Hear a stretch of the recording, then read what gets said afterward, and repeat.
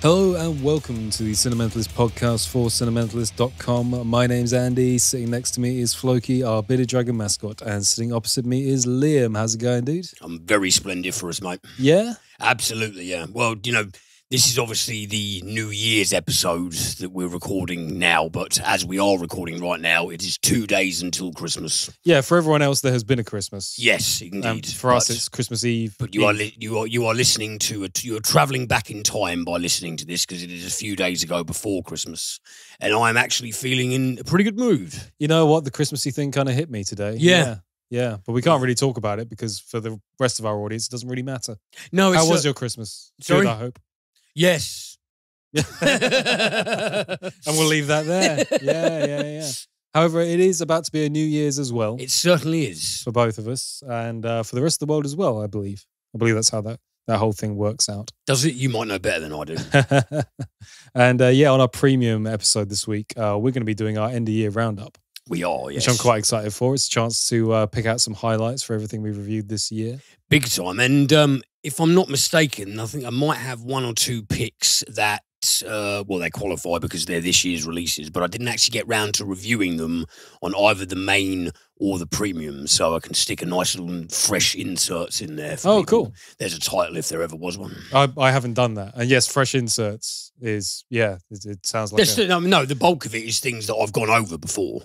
But, there's also new things to introduce people to. Wow. Okay. Well, you've gone further than me. Anyway, I'm just going to go over a load of stuff I talked about already. Well, but in summary form and with a bit more energy and bounce because we'll be really excited about there was this show and there was that show. 100%. But in the meantime... It's in theory, anyway. In theory, yes.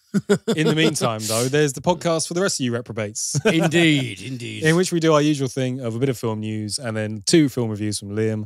And then I've got a couple of TV things to talk about. But yes... Let's kick off with some film news. This made my heart sink, Liam. BBC News article, Christmas movie production snowballs, terrible pun, to reach new record. I hate it when they do that. Like, British Airways shares go up and they go, British Airways shares taking off. You think it just fuck off with that joke. Anyway. Wankers. Yes, Christmas movie production snowballs to reach new record. Settling down in front of feel-good festive movies has become a modern Christmas tradition and has driven the production of seasonal films to record-breaking levels this year. More than 200 new feature films and TV movies with the word Christmas in the title. They've all got Christmas in the fucking title. This is how I know not to watch it. Are listed on the Internet Movie Database, or IMDb for short, for release in 2021. That number has doubled since 2016 and is 4 times more than in 2011. Channels and streamers have discovered festive films are big ratings winners. Christmas movies have been popular for decades. It goes on. But yes, essentially, there is a huge number of Christmas films been released and currently in production. Christmas movies seem to be a huge burgeoning market. Well, I mean, as on last week's premium, we discussed our favourite depictions of Santa. So, ergo, some Christmas films that we actually like because they are existent. But, I mean, I think we named a lot of the good ones. I mean, most Christmas... I mean, what Christmas films are you talking about? All the Hallmark stuff? Fucking Last Christmas with Emilia Clarke? What people are... They're chomping at the bit for that kind of thing, are they? Yeah. There seems to be a never-ending desire for more and more, especially Hallmark Christmas movies. But they're fucking god-awful. Yes, they are. Yes. I've spoken many times about my girlfriend's love for them as, she loves trashy cinema, but only in the Christmas genre, which I find very, very intriguing. As a result, they're often on the background from about September onwards. And I can tell you, having watched at least this year alone, I think in the background, I've probably watched about 50 of them. They've all got the same plot. Yes. They literally all had the same plot. It's small town America and someone from New York City gets to go back home for Christmas. And, do they discover the true meaning of love? Of course they fucking do. And there's a really good looking guy that's after, there's always a small town girl, maybe an author, or she runs a small Christmas gift store or something. There's about to be a big Christmas event, but then big business moves in and is big business going to shut down Christmas for this small town? And then it doesn't. And they fall in love and the film stops. And that's all of them. And pretty often you also have magical, or in parentheses, creepy Santa. Oh, yes, yeah. Magic Santa's always a good one when he crops up and shows. There's been quite a few I've watched where it's a woman's got a good career going for her, again, in New York City. It's always New York City for some reason. But she meets a magic Santa and she wonders aloud to the magic Santa what her life would have been like had she decided to stay in her small town rather than go and be very successful. What if she'd been a homebody instead? And then magic Santa makes her into a homebody. And then by the end of the film, she decides that being a homebody is better than having a successful career and money. Now, what that says about the creators of these films. Yeah. But why are the magical Santas always creepy? Yeah. Like if you are a being with the power to bestow someone's deepest wish, even if they don't know it, I can understand it if you're the djinn from Wishmaster. But being all weird and creepy and slightly sinister, it's a Christmas film. Shouldn't there be something magnetic about them instead of all this like, oh, well, what if I did certain things? What I've been waiting for, actually, as a critic, is I've been waiting for one of these Hallmark movies to actually stand out as, actually, that's not bad. And then I'd review it. I'd go, you know what? This is a Hallmark Christmas movie that's actually quite good. I have yet to find one. It's not going to happen. I've watched many.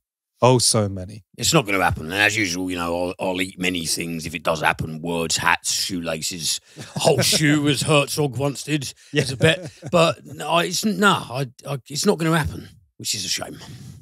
My next article this week, this is from inews.co.uk. Star Wars and Lord of the Rings scarier today as film censors upgrade age ratings. So this is apparently an analysis for the BBFC, the British Board of Film Classification. So we're talking about British ratings here. But yeah, they've been going through some classics and deciding that actually for a modern audience, they deserve higher age ratings. We've got a few in the article here. The Empire Strikes Back, Jaws, Raiders of the Lost Ark, Lord of the Rings, and Ghostbusters are among the classic films which have been reclassified by the BBFC over the past decade. The films reviewed and submitted by distributors for a re-release are judged against changing standards of potential harm and offence. The BBFC is guided by public consultations involving around 10,000 people. So Empire Strikes Back, for example, the established U, this is the BBFC talking, the established U is no longer appropriate, and we have therefore classified The Empire Strikes Back as PG. So U in the UK means universal and PG means parental guidance. They go into detail. A man's wrist is chopped off by a lightsaber, and during a dream sequence, a man is decapitated. Both moments of violence are brief and without any sight of blood or injury detail. Threatening scenes include those in which a man is kidnapped by a snow creature, and a sequence in which a man is forced into a small chamber and encased in carbonate. That's immediately going to piss off every Star Wars fan. Carbonite, you bastards. I actually went, I didn't just use this article for reference. I actually looked up the BBFC guidelines. And yes, they say a man is encased in carbonate, whatever that is. Raiders of the Lost Ark. We classified Raiders of the Lost Ark in 1981. The film was resubmitted to the BBFC ahead of a new cinema release in 2020. We reclassified Raiders of the Lost Ark 12A for moderate violence, threat, horror to bring it in line with current guidelines. Now, I kind of get that with Raiders of the Lost Ark. So it was a PG previously, Raiders of the Lost Ark. Doesn't actually say in this article, but I assume so if they've gone up to a 12A. Well, I suppose the 12A is above 12, isn't it? Yeah. Yeah, so it could have been a 12 and now a 12A. But I sort of get it with Raiders of the Lost Ark because there is the famous face melting scene, which terrified every child that ever saw it. So I was one of them. Yeah, I mean, it's pretty gory, to be fair. I don't think I'd let a 2-year-old watch that sequence. Yeah. The funniest one on this, by the way, Ghostbusters. We have revised our classification guidelines around issues such as sex. And when we reclassified this film in 2011 using the guidelines of the time, the 12A was more appropriate rather than the established PG. Sex references include a scene in which it is implied that a ghost is performing oral sex on a man. Now, it's been quite a while since I saw Ghostbusters. I can't remember the scene they're talking about. I should probably watch it again. Scene where a ghost is... It's implied. It's implied that a ghost is performing oral sex on a man. Yes. And I can't picture that, but it's probably been about 10 years since I last watched it, to my shame and discredit. What? I mean, I watched it very recently, the original Ghostbusters. But in fact, it was a day or two before I went to see Afterlife. I'm trying to place the scene. Oh, they could just be making it up. So I have an awful memory because it was very recent. I don't remember that bit. What? Crying out loud. A few more in here. National Lampoon's Christmas Vacation, funnily enough, has been reclassified. We previously rated the National Lampoon's Christmas Vacation PG in 1990, but reclassified it 12A for infrequent strong language, moderate sex references when it was resubmitted to us in 2020. There's the bit where Clark Griswold's in the lingerie store with the... and he visualizes a naked woman jumping in his pool at one point, doesn't he? I suppose if you're going to have overt sex references, then you should probably put it up to a 12. I don't know. It's a slippery slope, isn't it? The whole, it's not like the whole Mary Whitehouse days where you just try and ban everything that had a bit of go in it. There is sort of, I do get film classification. I remember when me and a family friend were a lot younger, probably in our preteens, and we were actually having a discussion, and we sort of reached the conclusion that every single film should be a PG. Okay, but yeah. I mean, that was the other bit I was going to get onto, actually, is I've got a young person in the family who recently, she's very young, actually. She's 7 or 8, I believe. And she had a kid's Netflix account, but very cleverly, because kids are so tech-oriented these days, she registered her own Netflix account and watched the entirety of Squid Game. Which, yeah, I mean, the Squid Game's great, don't get me wrong. Even my daughter, who is 12, is not allowed to watch Squid Game. I can't think of anyone I know who didn't. Right, I know it's anecdotal, but anyone I know who did not do that, the clandestine raiding of their parents' VHS. And I mean, yeah, okay, I'm kind of transparent about the ways in which I'm certainly messed up, but that's on me. I don't think that's an effect of media on burgeoning brains. I think most people, they are exposed to stuff that, you know, the BBFC says they shouldn't be viewing when they're quite young. But 9 times out of 10, it doesn't really what's the worst that's going to happen? They might have nightmares for a little while. Well, I know we joke about it and everything, but we watch we watch more violent media than most people in a world that is saturated with violent media. Yeah, and we haven't gone on to... Neither of us are, knife-wielding psychopaths. We haven't gone on... Yeah, neither of us have gone on to replicate any of the specific violence that we've seen demonstrated in any kind of media that, as you say, we've been watching since very young ages or quote-unquote inappropriate ages. So, do you know what, to be honest with you, I'm actually more concerned about people who are tasked with guardianship of those who are dangerously unstable. Keep that sort of media out of their hands. And as a parent, if you are actually healthily parenting your nippers... I mean, you know, when me and my brother were like kids, proper kids, my dad let us watch Terminator 2.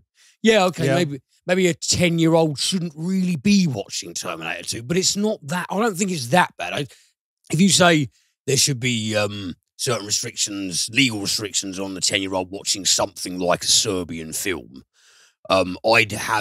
I wouldn't really have a lot of mileage to argue against you. No, I mean, no one should watch a Serbian film, really. Because I would be shot down in flames pretty quickly. I wouldn't have much to come back against that. But I'd say the overwhelming majority of stuff, if it is just a little bit of violence and we're not talking extreme, intentionally going out of your way to offend torture porn, I just think if the parents are okay with it, I don't think that there should be Basically, let me summarise it as this. If a kid is being accompanied by their parent in a HMV and they are, say, younger than 15 and they want to purchase something like Terminator 2 or Aliens, I do actually think that it should just be at the discretion of the parents. I do sort of agree with your everything should technically be a PG, but that is relying on people to be good parents, and a lot of people, unfortunately, aren't. But for the majority that are, I think, I'm sure everybody with kids listening has made judgment calls on things before where it's like, yeah, technically that's quite an adult film, but you have to judge your child individually. Are they ready for that? Is it going to give them nightmares? Are they stable enough? That's something you have to do child by child, I think. Especially, without sort of trying to go down the whole gender politics line, especially young boys.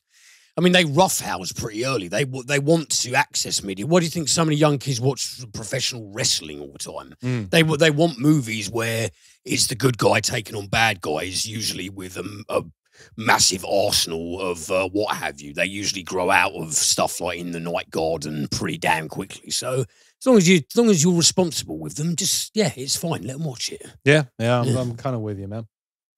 My next article from Variety.com. Michael Keaton is dusting off his signature cape and cowl for Batgirl, the upcoming HBO Max superhero film. The actor is expected to reprise his role as Bruce Wayne, aka Batman, the character he originated in Tim Burton's 1989 film. He will star alongside Leslie Grace, who's playing the lead role.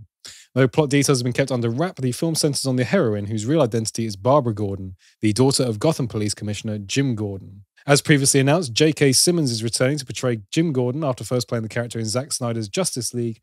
Brendan Fraser is playing the villainous Firefly, a sociopath with a passion for pyrotechnics. Batgirl doesn't have an exact release date, though the film is scheduled to debut on HBO Max in 2022. In the same year, Keaton will be seen as the Caped Crusader in the upcoming Warner Brothers adventure, The Flash.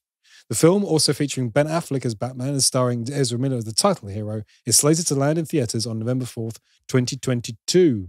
So yes, this is Keaton coming back to the Batsuit after 30 years. Wow. I mean, that will certainly imbue me with some level of excitement. I just find it kind of funny that he's returning, not only returning to the Batsuit 3 decades later, but he's also been in an art house lampooning of his tenure as Batman. A very, very good one. For a lot of people, he's their favourite Batman.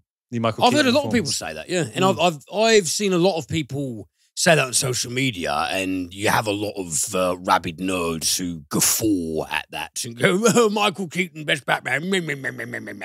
But as a nostalgia kick, yeah, I fully support that. He's the first Batman I was exposed to. Yeah, when I was a kid, Michael Keaton was the guy I associated with Batman. Well, yeah, we were too late for the Adam West portrayal. Yeah, sadly, because it's awesome. Although I did watch that when I was younger, and I'm sure you did too. Absolutely, but that was, no one was ever supposed to take that portrayal seriously. Were they? I think that was sort of the genius of the Tim Burton film. Was it? It was the first film to realize that the comics had become a lot darker. That it wasn't these sort of crazy capers anymore. And that there was actual, his parents were murdered, and there was so much depth and sort of a gothic kind of thing that you could play against, which is where Batman sort of lived ever since, really. Yeah, with the exception of maybe the Batman and Robin stuff. And a lot of people don't have a lot of love for Batman Forever, although I do like Batman Forever. I'm in the minority. Well, it's a shite side better than Batman and Robin. Yes, that is true. But Batman Forever I kind of like because it did go back to the cartoony stuff, which I thought it did actually quite successfully. And I just love Tommy Lee Jones playing Two-Face and obviously not wanting to be anywhere near it. Yeah. That's got a whole level of fun. And, Val Kilmer's cool as well. Jim Carrey is the Riddler as well. It was a fun film when I was a kid, but, Yeah, I think TLJ's Two-Face and Jim Carrey is the Riddler. I think that it's not really any contest with them as antagonists versus Arnie as Mr. Freeze and Uma Thurman as Poison Ivy. I'm sorry. The latter are pretty damn terrible, whereas Two-Face and the Riddler, they fit the film has a kind of darkly comic tone, Batman Forever, especially in comparison, and they just make better villains, whereas Arnie's one-liners, maybe when you revisit it as an adult and you just want to have a pissed-up laugh, like all his stupid stuff. To be honest, you're better off watching a YouTube compilation, as we have done drunk quite a few times. So you don't have to sit through the entire turgid mess of a film. You can just watch all the best bits of Arnie as Mr. Freeze. Well, I remember when my parents took me and my brother to see Batman and Robin, and me and my brother absolutely loved it. And then a little while later, I said to my dad, what did you think of it? And he was just, it was fucking awful. Very, very honest and direct. I was taken to the cinema as a child to see it as well. I remember we went to McDonald's afterwards and I got a Happy Meal Batman watch, which is probably somewhere in my mum's loft, I would have thought. Must dig that out one of these days. We could give it away as a prize on the podcast. We could indeed, yeah. Yeah, that wouldn't be a bad idea, would it? Some weirdo out there who wants it. So come and fill your boots. I don't think we've got those kind of fans yet, but they're coming. They're coming. Anyways, yes, that is the end of the news this week. I didn't actually, you know what? I'm going to put one little last bit in. I almost didn't put it in because it's not really news, but I just made my eyes roll so hard that I'm still struggling to see now. This is from avclub.com. Avril Lavigne is turning Skater Boy into a movie. Whoop-de-doo. Whoopee shit. Yeah. Fuck it. What, is she going to direct and write and star and produce and everything, is she? Recently, with it being almost the 20th anniversary, a lot of people have been asking me to play Skater Boy on some TV shows, so it keeps getting brought back up and people will always reference it to me. And so I'm actually going to turn this song into a film and take it to the next level, whatever the fuck that means. So he was a skater boy, she said she liked. So it's about a guy, it's going to be about a guy who's a skater, and she's the woman who's initially not interested in him, but then she probably does become interested in him. Well, I've got a little bit more from Avril, actually. She explains the deep and meaningful aspect of the song. Oh, yes. You're quite close. The skater boy is in love with the preppy girl, but she's too cool for him. But then 5 years from now, she's feeding the baby and she's all alone and she wishes she would have followed her heart and not tried to live up to society's expectations, she explained. I mean, it's a meaty plot right there. It's very Hallmark, actually. So it's going to be her pursuing the skater boy. I don't know if she plans to star in it, direct it, write it, or simply sell the licensing. She meets him years later after, failing into domesticity.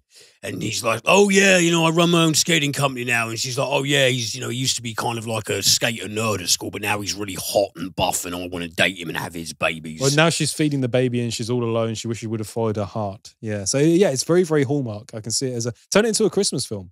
Christmas skateboarding film. I haven't seen one of those yet. I'm sure they exist. But, yeah, all I can really say to Avril is good luck. And, I'll be the one watching it because Liam will refuse.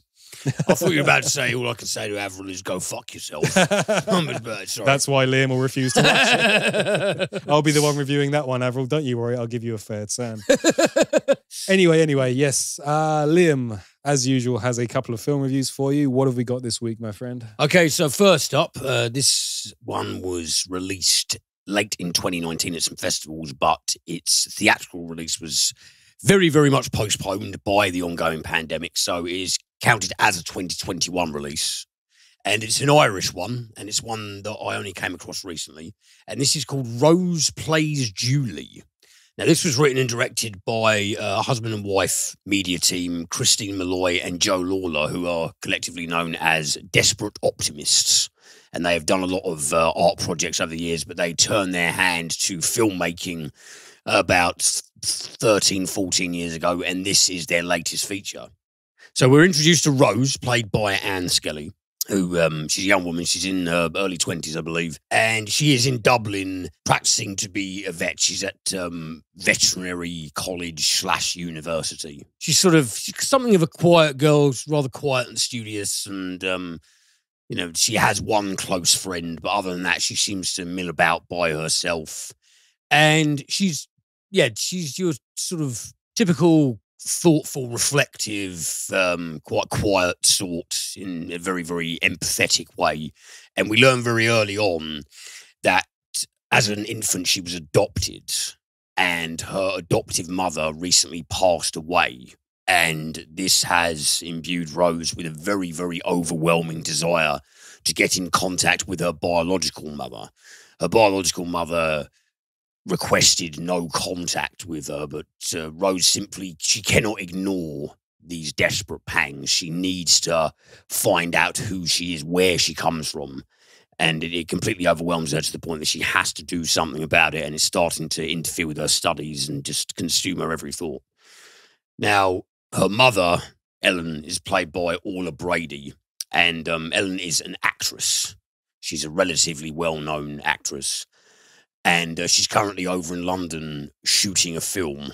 We first see Ellen's face when Rose is watching a film on her laptop, because she's very intensely watching what seems to be a horror film. We're initially like, well, okay, what the hell is going on here? But then the woman on the screen happens to be her birth mother.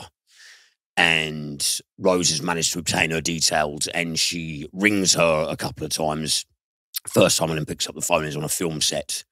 And Rose asks her a couple of questions that makes the penny drop. And there's a few hang-ups, mutual hang-ups in between them. But eventually Rose goes over to London to track Ellen down. They initially catch sight of one another on the film set that Ellen's working on, but nothing is said. But then eventually Rose works up the courage to go to the house that her birth mother is selling and pose as a potential buyer. And Ellen recognizes her from seeing her floating around and sussing who she is. And she asks her to have a quiet word. Initially, she says, right, I don't want an argument, but I'd like you to leave. And Rose is a bit resistant to that. So Ellen eventually relents and takes her out to a nearby wood, where she states that she comes there to think and declutter her thoughts and de-stress whenever things get too much. And so she takes Rose out there and she says, look, I'm not trying to be insensitive to you. I understand why you're here. If I were in your shoes, I would probably do the same thing. But there's something you need to know. Your father raped me, and you were the result. That's why things are as they are. And so this sends Rose very understandably into a catastrophic emotional tailspin. And the narrative then goes on to detail her attempts to build a relationship with her mother, whilst also seeking out her father, who is a celebrity archaeologist by the name of Peter Doyle, who's played by Aidan Gillen, who's like probably the biggest name in the production. And she seeks out Peter and essentially constructs a ruse to introduce herself to him and to get to know him a bit better, and is essentially torn between, well, you know, this man is my father, this man is 50% of why I exist, and also hating his guts because of what she has learned about her conception from her mum. And so it's a very sort of dark identity drama with an undercurrent of revenge thriller, slow burn revenge thriller running through it. Mm-hmm. So pretty like you up to scratch with that? Yeah. Very dark subject matter. Very dark subject matter. But Jesus Christ, I tell you what, it's fucking hella well executed. Did you say hella? Yeah, hella. That's hella lame. Was it the Avril Lavigne reference? No, it's Cartman, man. Cartman says yeah, that. okay. And the other guys remind him how fucking stupid and dumb it is, so I was doing it for ironic effect. Okay, it was a bit. Rose Plays Julie. This is a very strong film, man. I really enjoy this a lot. Anne Skelly's performance in the aforementioned scene where she discovers the circumstances of her birth.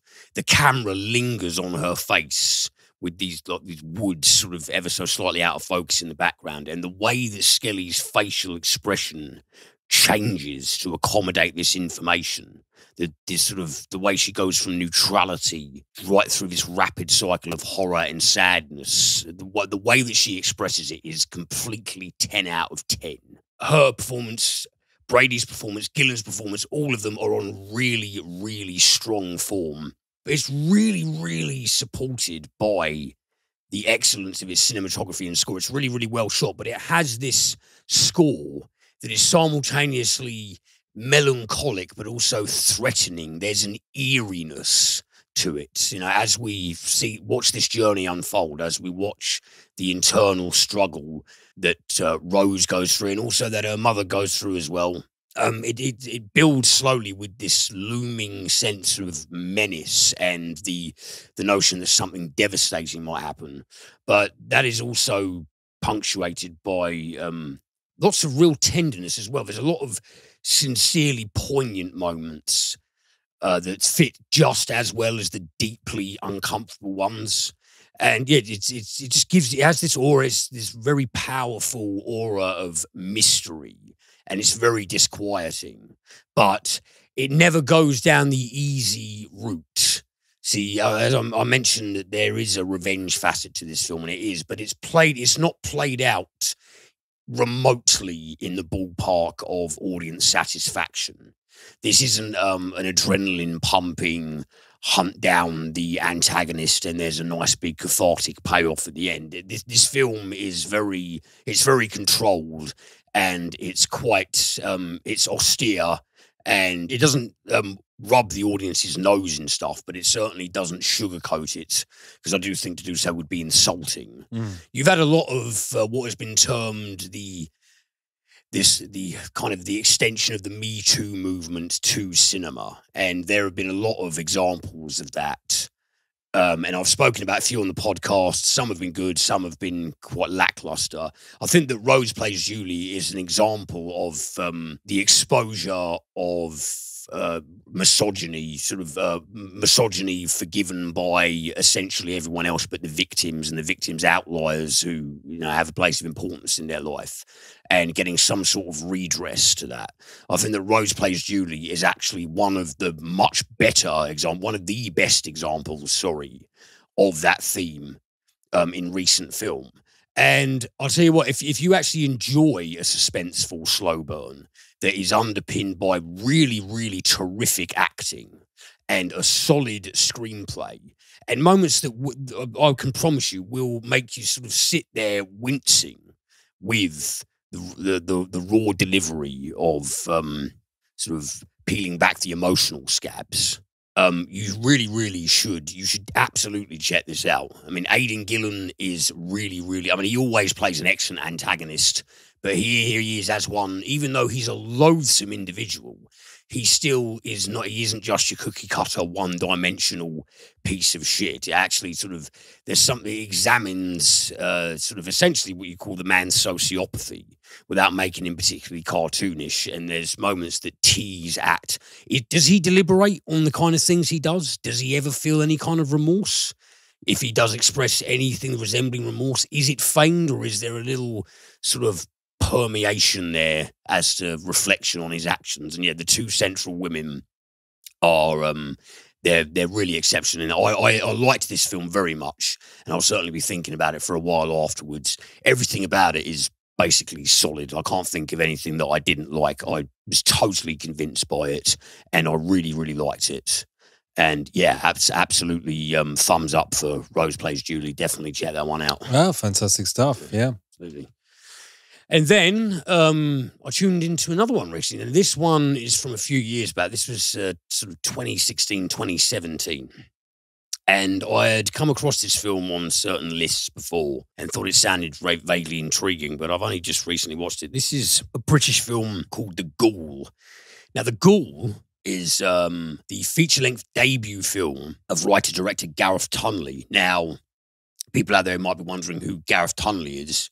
If you're a fan of Peep Show, he was Gog.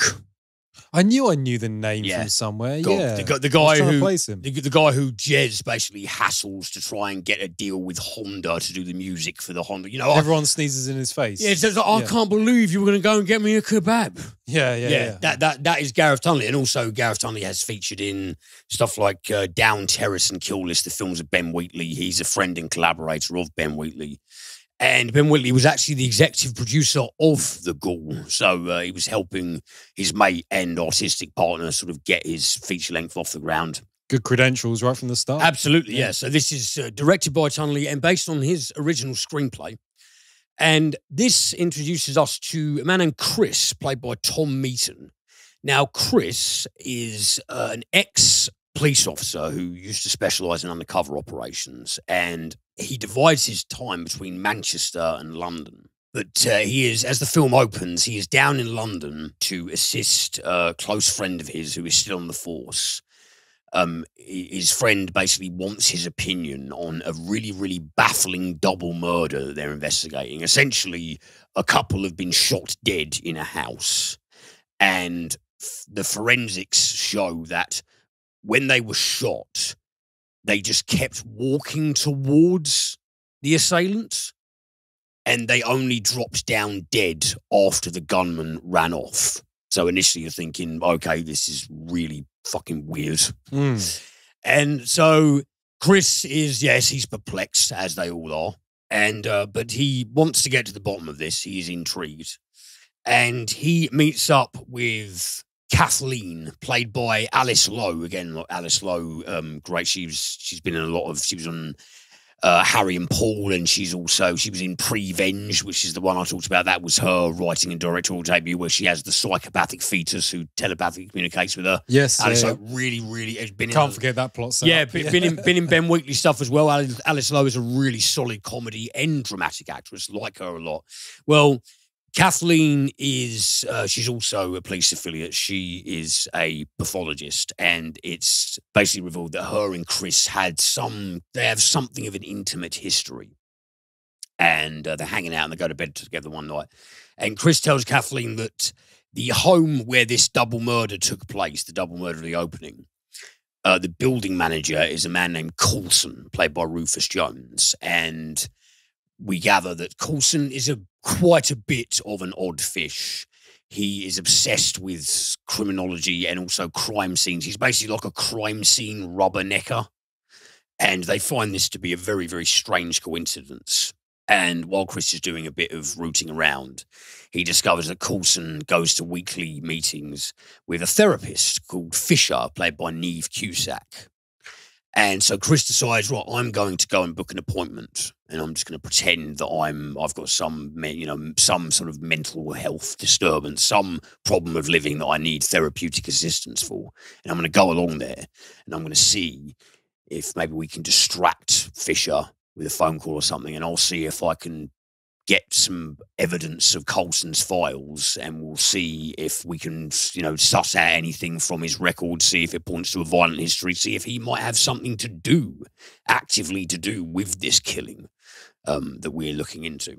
But then he also discovers that Fisher has an associate, a Dr. Alex Morland, who is a psychotherapist who has some very, very intriguing habits that diverge him from your maybe immediate mental image of your typical shrink. For a start, I mean, he's a very, very jovial and well-educated man, and seemingly a very well-meaning man, but he does have just a little bit of an intense interest in the occult. I see. I was waiting for the supernatural element to come in. Well, I mean, it's a man who's interested in the occult. I mean, occult practitioner doesn't necessarily mean that there's any supernatural inflection. Sure, okay. But it certainly means, it certainly hints that there's quite possibly something sinister afoot. And Chris slowly starts to believe that Morland and his occult dabblings and Coulson, the building manager, and the murder scene, they all might be interlinked in a very, very strange and disturbing way that he is yet to uncover. And this is at the point where he goes very, very much down a phenomenally mind-bending rabbit hole, trying to ascertain exactly what in the shit is occurring here and what he can do about it, if anything. Now, I basically have to leave it at that summary, because anything else would be getting into sort of massive spoiler territory. This film is crazy in a way that I was utterly compelled by. First, I'll just get the sort of technical specs out of the way. Really, really liked the production values in it. It's got that furnish that Ben Wheatley himself had for his initial films, especially stuff like Kill List and Down Terrace, where it's shot. It is clear that there's micro-budgetary afoot, but it's very, very appropriate in terms of aesthetics, in the same way that it worked for stuff like Down Terrace and Kill List.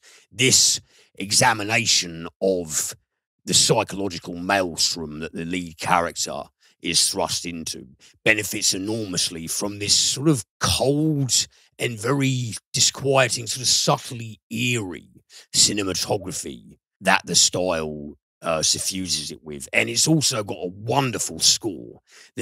When I first started playing this film, the tune that opened up, the part of the OST that opened the film up, it was just a really, really lovely, emotionally stirring composition. I believe it's by Wayne Shepherd, which is spelt Waen, I don't know, maybe Welsh ancestry or something. It's the first time I've ever seen it. Sure, it sounds like a Welsh spelling, yeah. Yeah, but it's got this really, really emotionally stirring, sort of melancholic, wistful score. That's just it has a real earworm quality that that really just buried itself in there immediately, and it recurs as a motif throughout the movie. And so I think that, yeah, in terms of the marriage of its visuals and its score, I think that it really helps set up this very, very tractor beam, unsettling atmosphere that is very, very hard to turn your head away from. And also Tom Meaten as Chris, the protagonist. I love the way this dude acts with his face, because initially, what? It's just like the bluntness of that. Yeah, the way he acts with his face. His acting without saying anything. Sure, the way he emotes. Love the things he does with his face. But essentially, the setup I gave you to the Ghoul, what if I told you that it is what the film was about, and it also isn't what it's about at all? Well, you would intrigue me very much, sir. Because I'll tell you what, this, as I said... So there's a hidden layer that you can't get into. It is extraordinarily mindfucky, but the way that the film is layered and the way that it takes us down this rabbit hole, the way it leads us along this path, there's sort of subtle clues and red herrings that it leads you. Oh, so there's like a heavy audience mystery participation kind of thing. Oh, yeah, we are talking about monumental existential fuckery, and maybe even a bit of holy shit, quantum mechanics scaring the shit out of me type thing. Now I am very intrigued. But it is done in a way Now, okay, there's going to be people out there who know how I mean this, and I'm not meaning to be cruel, but this film is not made for Dinlos. I'm sorry. I know. Again, the moment those words leave my mouth, I'm already feeling like an arrogant fucking prick. Cinementalists, film snobs. And I guess no, and I basically am. Yeah, I am a bit. We are. I am like, you know. But what I'm fundamentally doing, I'm trying to emphasize how much I liked this film, because I really did. But it just can't, you know, it's like the Bill Hicks thing. I don't mean to sound cold or cruel or vicious, but I am, so that's the way it comes out. You know, basically, yeah. But this is, I actually think that the screenplay, the way this film is layered, it really, really kept me immersed.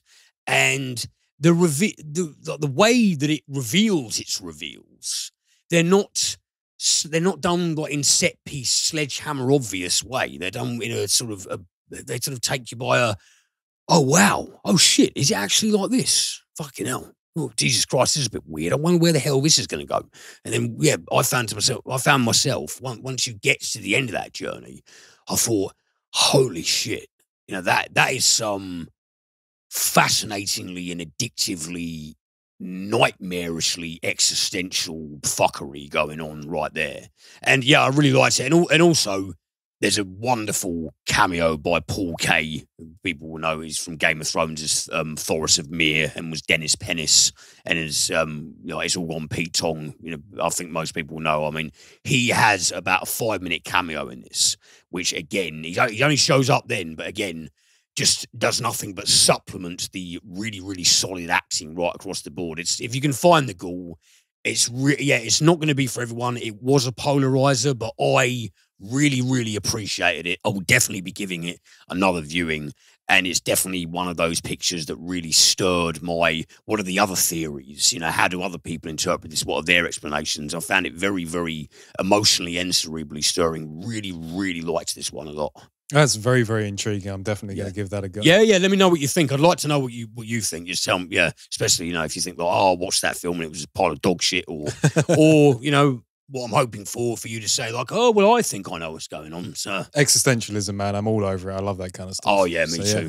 Well, cool. You know, I think we've said before that we have some Nordic ancestry, because we do have that sort of weird, like, existential pining. You know, things can't just be straight cut. They're like, why am I here? Yeah. And that's, you know, whether you're going down the shops or, you know. Also scarred livers. You know, yes, absolutely. Lot in common. Okay then, well, TV of the week, and there has been a big release this week, just in time for Christmas, and that is The Witcher Season 2. Oh yes, I've heard this was on the horizon, yeah. Yeah, so it's been a long time coming, this one. They got held up in all the COVID madness, and it's done that thing as well where it's made the second season quite a lot bigger than the first, which seemed like a good idea at the time, until you got a whole pandemic interrupting your production, and then it seems like a very, very bad idea indeed. I believe Stranger Things is caught in very much a similar bind at the moment. They've got it even worse, actually, because they're dealing with child actors, which means if you put it off for a long period of time, they grow up to a point where you now have to write that in. So let's spare a thought for a minute for the people working on Stranger Things for dealing with that kind of shit. But yes, Witcher Season 2. Now, obviously, in terms of plot setup here, I'm caught in a little bit of a bind in that to really explain everything that's going on with it, I would have to go into the events of Season 1, and we don't really do spoilers on the free podcast, at least not ones that if we can help it. So I'm going to be very, very basic with where we are in the plot, just in case people haven't watched it at all yet. Or I think, yeah, I'll get into it a little bit later, but I think some people might have been put off by certain aspects of The Witcher Season 1, and I'm about to tell them to go back and watch it again.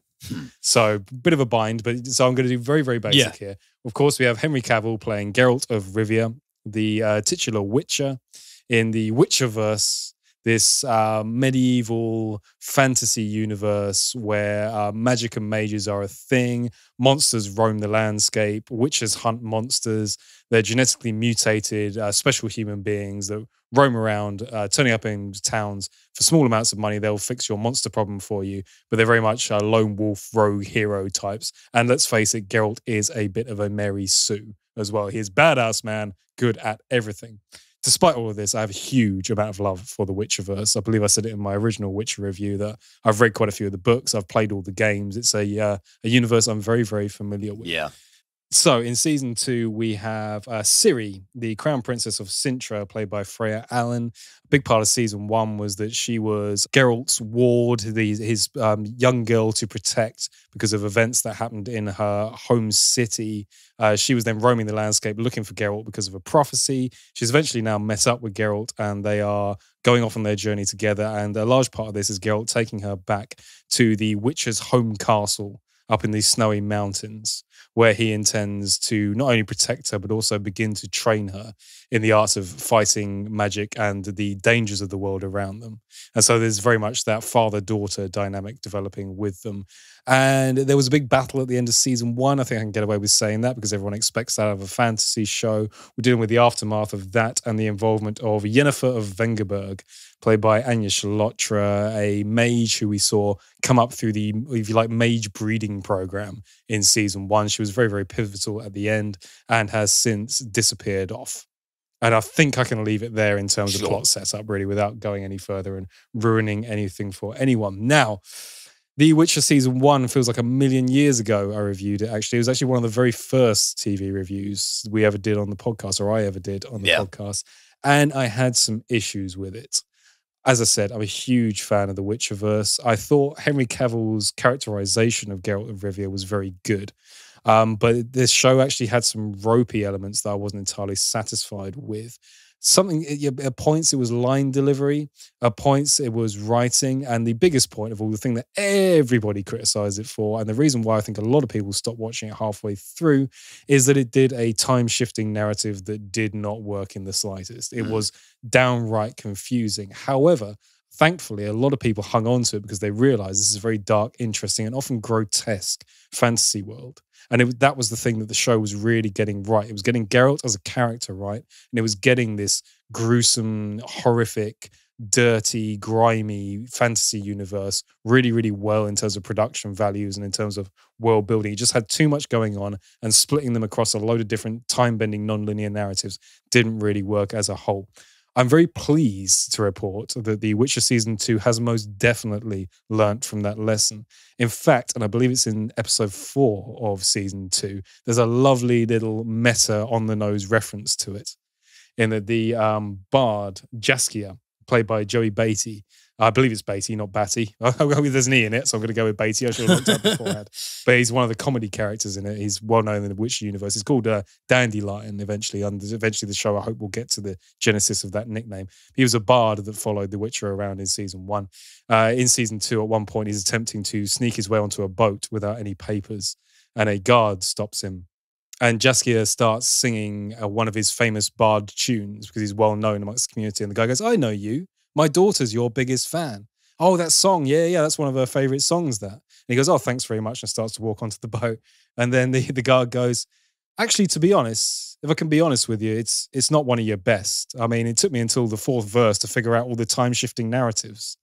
Which I thought was a lovely little nod to the show's kind of got that wry sense of humor going to it, which I really like. That's in the books and the games and the universe as well. So it's nice that that's coming through. And I love that kind of self-referencing thing. Yes, it has got rid of the time-shifting narrative.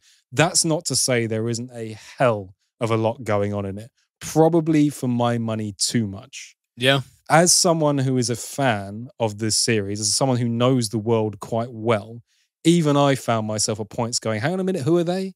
And what was that kingdom they just referenced? Oh, yeah, no, I remember that. And if I'm doing that as someone that's actually read the source material, then perhaps there are too many plots involved for some people. But what I can say is it's got a brilliant through narrative now. It was the only thing that was just about holding the first season together, is you could just about hold on to Geralt's narrative while everything else shifted around him. Now that's become stronger and more unified because all the narratives are moving at once together.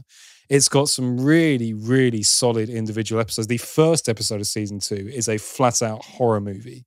It's a mini horror film, which it's actually got some of the scariest stuff in it that I've ever seen in a Netflix series, which is really, really cool. Okay. Yeah, I mean, The Witcher's definitely got that in its universe as well. These monsters that Geralt fights, they're not just...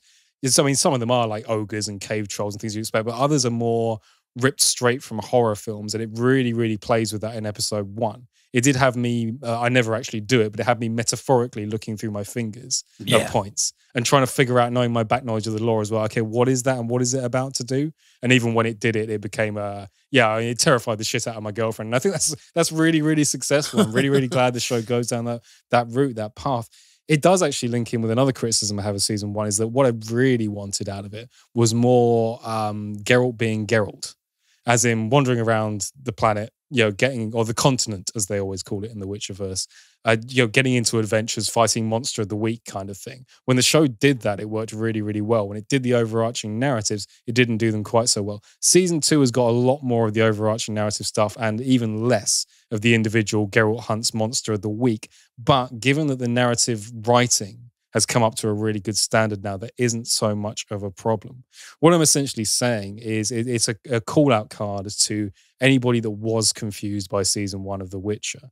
I know people that were like, I got halfway through that and I couldn't follow it, so I turned it off. I was enjoying it, but I couldn't quite get there. I know it's a bit of a struggle. I know it's a bit of a pain, but please do go back and finish season 1 and get to season 2, because the show does cohese itself into a recognizable, hang-on-to-able, if that is even a term, form.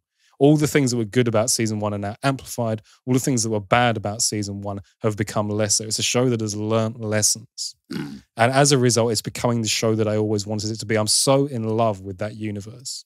And I'm really in love with, let's say I'm really in love with Henry Cavill. I mean, not literally, but what I am in love with about Henry Cavill is that he campaigned massively for the role because he is himself a huge fan of the games and the books, because he is a nerd like the rest of us. And the fact that he's doing the character so much justice and he knows exactly how to play him is the real strength, the linchpin of the show. The world building around it is really, really great. Yes, there are too many names. There are probably 3 or 4 too many characters. Yes, it gets a little bit confused and caught up in itself at points, but it's pushing really quite hard now to an overarching piece where you can go, yes, I understand what's going on now. I'm still not sure what that is over there, but I know it's going to come into play later. It's becoming that Game of Thrones challenger that the series always had the potential to be. That's awesome. Yeah, it's really, really nice to see a show learn its lesson. I mean, I liked season 1. I did like season 1, but those issues were glaring. Season 2 sorts them out, puts the thing right back on the path where it should be. So, that's really good. The only trouble is it takes forever to produce. Yeah. So, I was reading the other day, actually, they've only just finished the scripts for season 3. So we're looking at least a year for the next one after that. But I'm desperate for more of it. Oh, and slightly annoyingly as well, there are only 9 episodes rather than your usual 10. Again, a concession to COVID. Really glad to hear that it's solid, though, and it's actually a massive improvement. Yeah, and as well, given the fact that it was shot under COVID production rules, and all the fuckery that involves with perspex screens and people wearing masks and all that kind of stuff, I couldn't tell. There's quite a few scenes in this, actually, that are really well populated. That they've obviously, watching them, I didn't really think about it. And afterwards, I was thinking to myself, they must have used composited shots. They must have used green screen. They must have used clever camera angles and screens up at certain points. But actually watching it at the time, I didn't get any sense of it whatsoever, which is really, really cool to see. That's awesome, man, yeah. So, top marks. The Witcher is turning into the series I hoped it would be. And so I Very glad to hear it. As you mentioned, Henry Cavill, do you mind if I do a quick 20-second, No, not at all. Are you familiar at all with 2008 film by Joel Schumacher called Blood Creek? I'm familiar with it. Yeah, I never saw it. Henry Cavill and Dominic Purcell play brothers who take on a Nazi zombie vampire overlord played by Michael Fassbender. Why haven't I seen it? Oh, hang on. It's ringing a bell. That might have been something me and you watched together late night drunk. I don't ever recall. We may have done. I'm sure it was on the Sci-Fi Channel. I'm not sure if I'm going to get it, but I've stuck it on my Christmas list. I've got a funny feeling I've seen it now you mention it. Yeah, but I'll check it out again. Henry Cavill, Dominic Purcell, and they take on, a Nazi zombie vampire overlord played by Michael Fassbender. I've got a memory of watching a film that sounds a lot like that with you, very, very pissed at 2:00 in the morning. It's the only sort of time in the morning you're going to find something like that playing, isn't it? But anyone who hasn't heard of that, caliber names in there. Yeah. Mad plot. Check it out. Yeah, cool stuff. Okay, then. Well, speaking about being pissed, actually, I thought I'd do some topical trivia this week. Yeah, same as we did last week. There's some Christmas trivia that was absolutely completely unrelated to the content we just talked about. This week, of course, I've done New Year's Eve trivia. Certainly. Yes, because that makes sense in my head. Yeah, New Year's Eve trivia. How about this one for a start? New Year's Eve owes a lot to the Romans. For millennia, humans have been throwing parties, festivals, and religious ceremonies at the dawn of each new year. We haven't always agreed about the year's starting point. 4,000 years ago in ancient Babylon, the first new moon after the vernal equinox was considered the dividing line between the previous year and the new one. January 1st was celebrated as the start of the new year for the first time in 45 BC, after Julius Caesar implemented sweeping changes to the Roman calendar. Ancient Romans celebrated the day with sacrifices to Janus, the Roman god of beginnings, for whom January is named, as well as gift exchanges and big parties. Oh, wow, that's pretty cool. Yeah. As you wouldn't think of the ancient Romans, would you, and New Year's Eve, but there you go. Well, I mean, they got, what is it, is it Bacchanalia? That's usually the term referred to as like wild revelry and debauchery, which obviously comes from Bacchus, god of wine and mischief and partying. And that's I think the Romans knew how to party, so just a tad.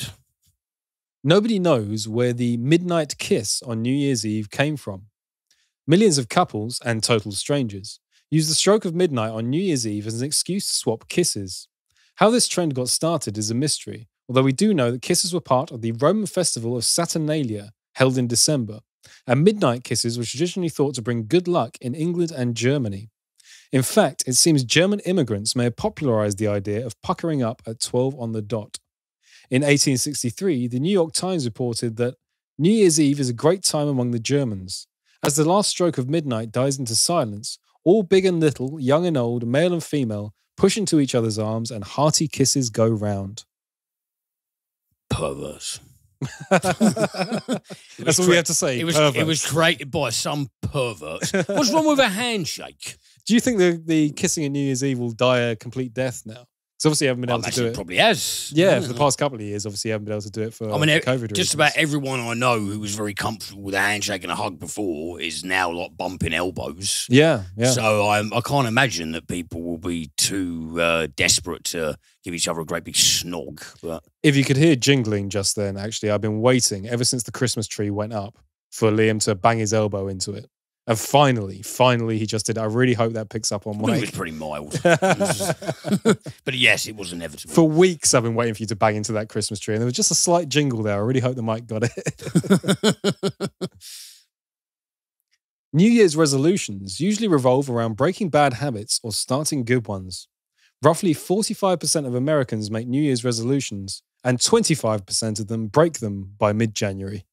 Yep, sounds about right. Yeah. Do you make any New Year's resolutions? None that I've ever stuck to. It's always seemed kind of ridiculous to me. It's like if I want to make a change in my life, I'll make it at any point in the year. I don't quite get why the switch over is such a big deal. But there's always that thing, isn't there, with people that go to the gym regularly, hate January.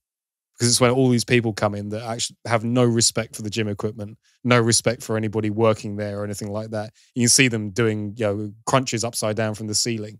Yeah, it's like, I come here all year, man. You're going to be gone by February. Yeah, absolutely right. In parts of Italy, people welcome in the new year by tossing old things out of their windows. By tossing out the old, they make room for new and lucky things to enter their households and lives in the coming year. Well, I wonder how many fatalities that's caused. That's exactly what I thought. Yeah. You can just imagine yourself staggering back drunk from a New Year's Eve party in Italy and suddenly someone's wardrobe comes out the window. Yeah. He was killed by a briefcase with loads of bricks and stuff in it. So just fell on his head inexplicably. Enjoying a glass of champagne is a common New Year's tradition. Originally popularized in the court of Louis XIV, the associations with wealth and royalty trickled down to the middle classes as a form of aspirational drinking. Over time, bubbly became associated with celebration, and in the 19th century, newspapers began to associate champagne with holiday family gatherings. By the 20th century, champagne became a must for New Year's Eve and is now a staple of New Year's celebrations. Bit of champers. I've never really drink champers on New Year's Eve. I'm not fond of it. It gives me a headache.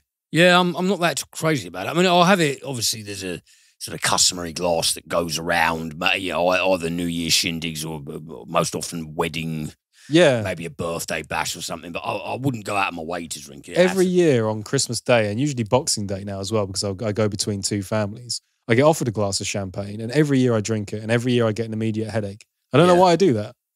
No, I think I'll just be sticking with the Guinness, to be honest with you. Yeah, is that your New Year's tipple? Yeah, well, you're safe with Guinness. Yeah, it doesn't. Maybe some chasers at the end of the night without overdoing it. It's the only drink, Guinness, that gives me no hangovers whatsoever. No. I can drink unlimited amounts of Guinness, no hangover. It would probably take me up to an hour to drink a pint of beer or lager, but Guinness, I'll sink that like nobody's business.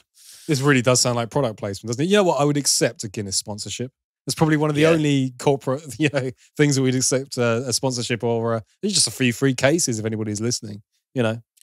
Well, I'd be happy to for Guinness.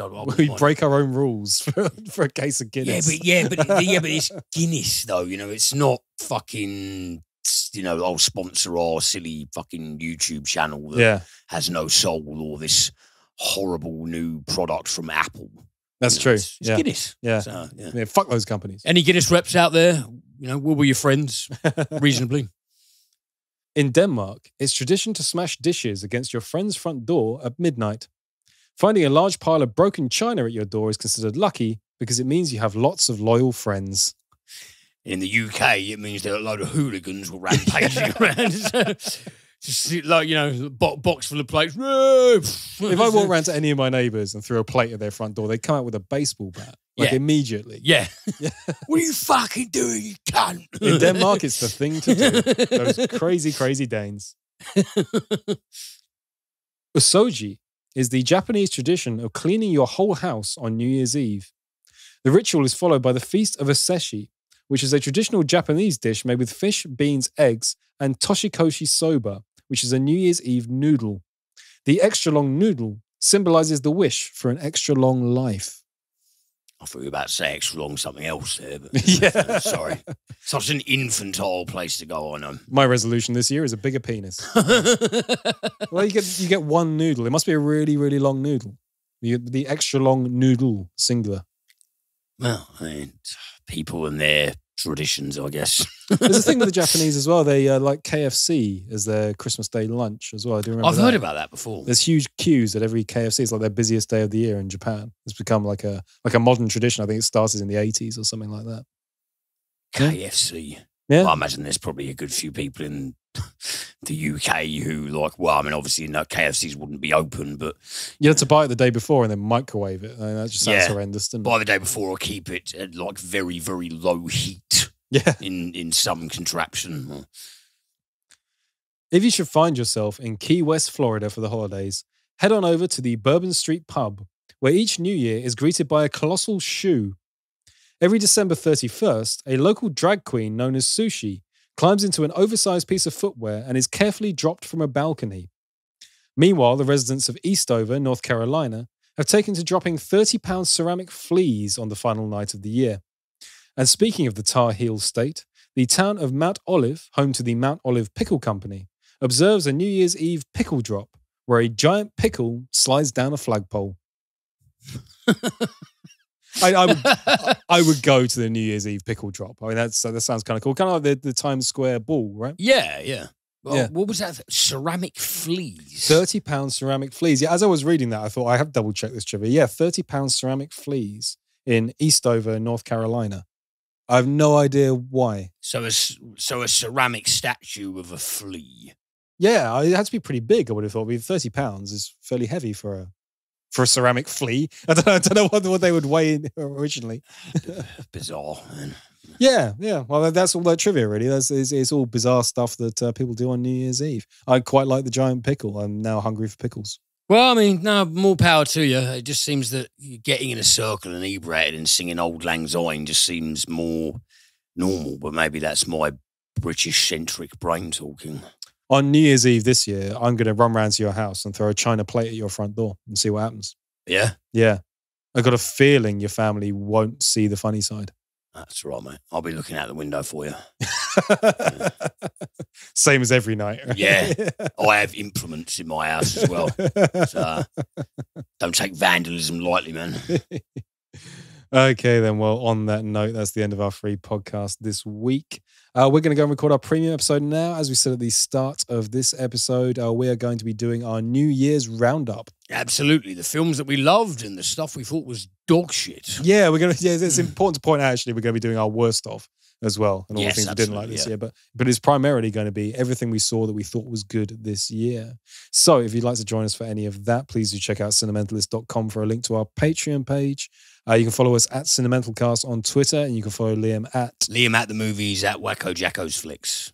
And yeah, that wraps up for this week, man. Anything else to say? So as always, guys, thank you so much for listening. I hope you have a wonderful New Year's, or whatever the hell you're doing, whether you're staying in and just chilling out in front of the TV, or you're going out partying. Don't party too hard and end up in someone else's garden. Yeah, or do. Or do it. Yeah, fuck it. Maybe write in and tell us how it went. Maybe they'll offer you a fry-up. Who knows? Or even better, just gather some cutlery and crockery and go around to your mate's house and throw it at their door and see what they do. And tell them that you learnt on a podcast that it's a tradition in Denmark. Just say the Danish do it and wait for the I don't care what the fucking Danish do. You fucking do, you fucking do. So just have fun. Yeah. Okay, guys, thank you so much for listening. And we will see you, of course, next week.